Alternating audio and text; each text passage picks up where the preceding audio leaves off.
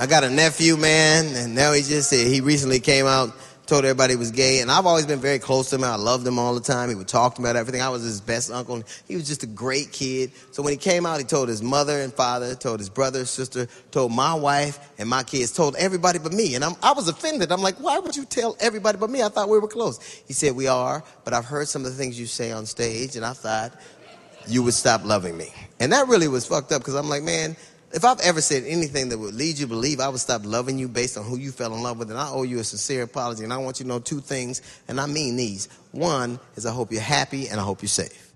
And two is, ooh, I'm glad you ain't my son. God damn. Oh.